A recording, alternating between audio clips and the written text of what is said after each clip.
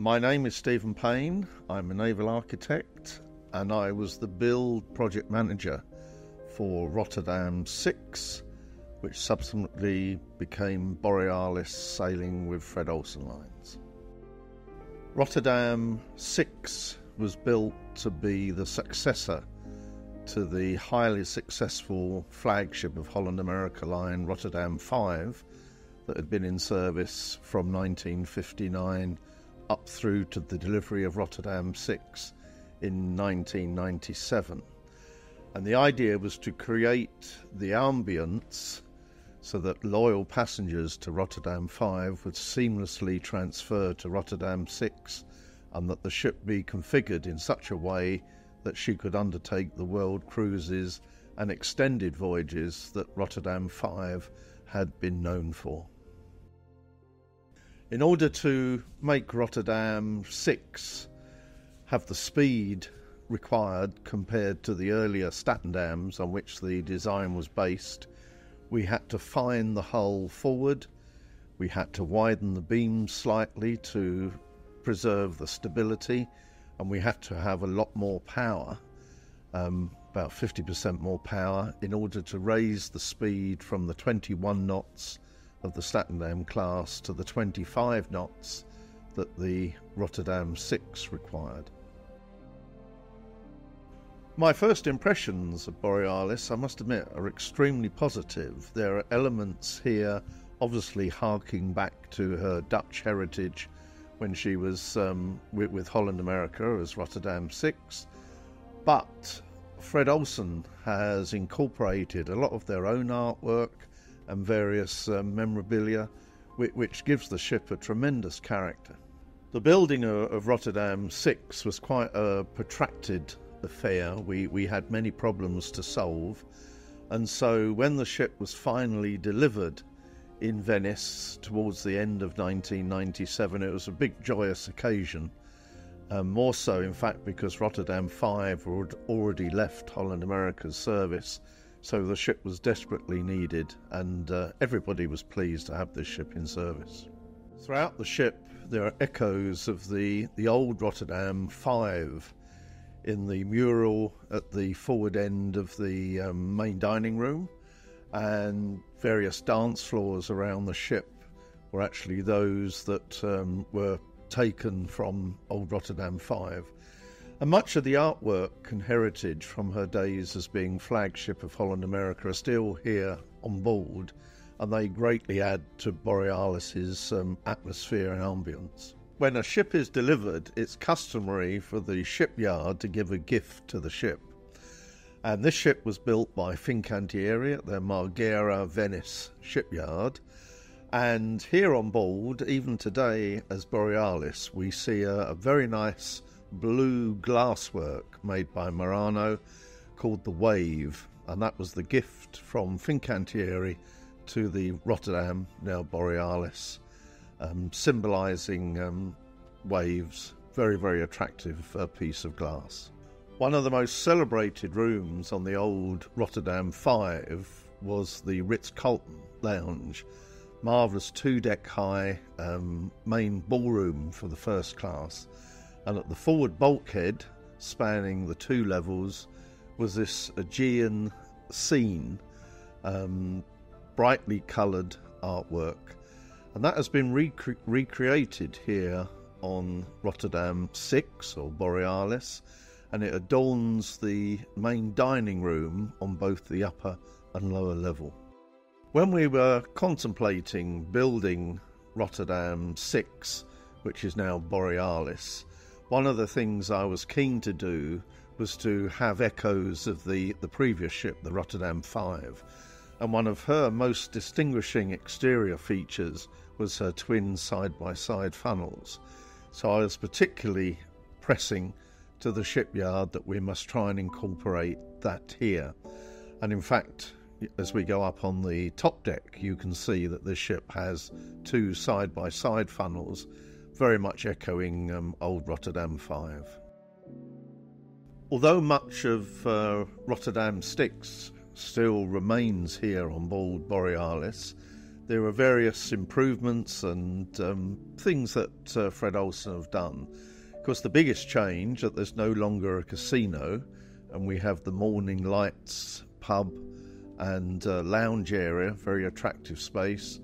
And the former Explorers Lounge has been supplanted by the new Botanical Room and the Oriental Tea Room. Two very nice spaces that on the Holland America ship don't exist. My late father was a tea taster and blender, and when we were clearing out his effects, we found 2 tea bricks. And these were a very old-fashioned way of transporting tea, where you compress the tea and they actually broke bits off to make tea. And we've often, as a family, wondered what to do with these 2 tea bricks. And when I came on here, the Borealis, and found out that there was going to be the Oriental Tea Room, I thought it appropriate that I should bring these tea bricks and donate them to the ship. It seemed just the right thing to do. Partway through the ship's career with Holland America Line, they chose to add a new block of cabins aft, which eliminated the outside aft swimming pool. That still remains actually on the sister ship, which was originally Amsterdam, which now sails as Ballet. And the aft area of this ship has the extra cabins, and on the top deck, where the pool would have been, it is now laid out as a sort of garden area. The Borealis and no doubt Ballet, they offer what I would describe as a classic way of cruising as it used to be in the past, where things are much less hurried, there's more space, more conversation at the bar,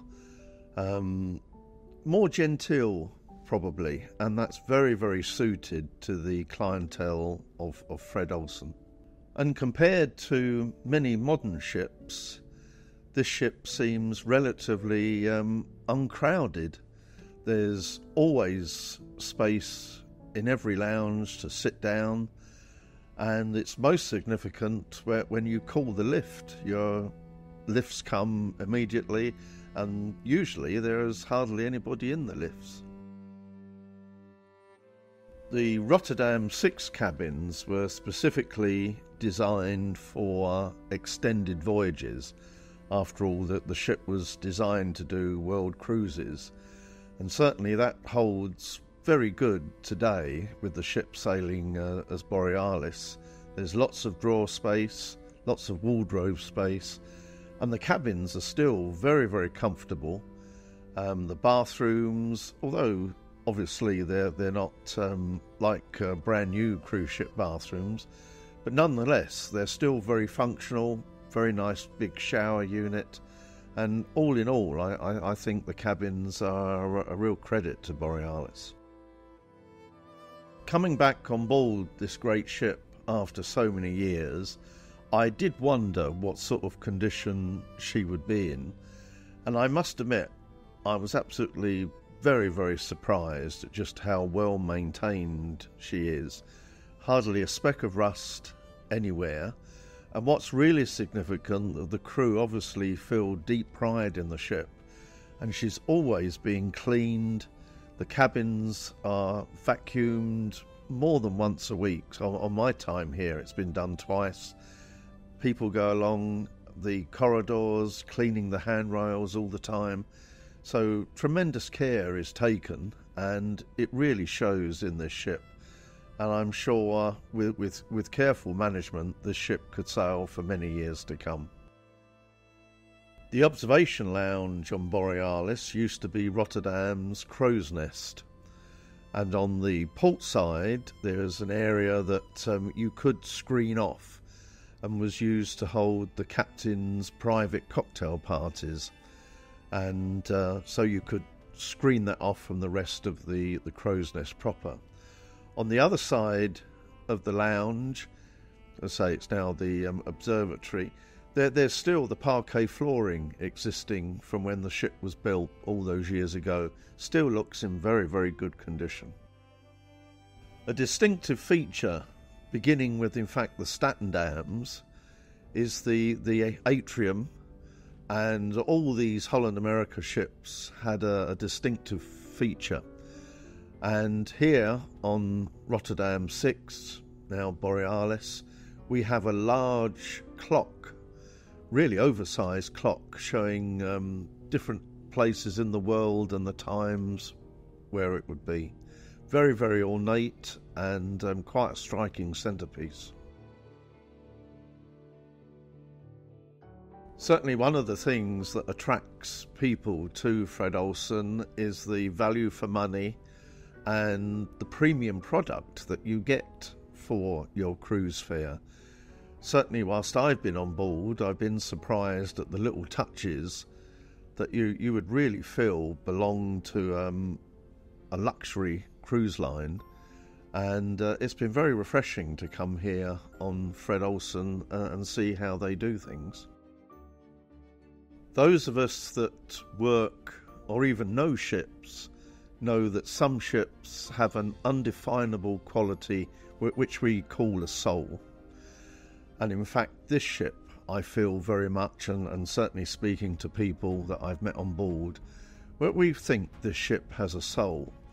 And it's a combination of the care and attention that the crew have towards the ship, the disposition of the ship itself, its layout, so that people find it easy to get around, its nice size, it's not overwhelming, and also the tremendous artworks that you have around the ship, harking back to when she was Grand Holland America flagship. So all these things make this ship, Borealis, very, very special.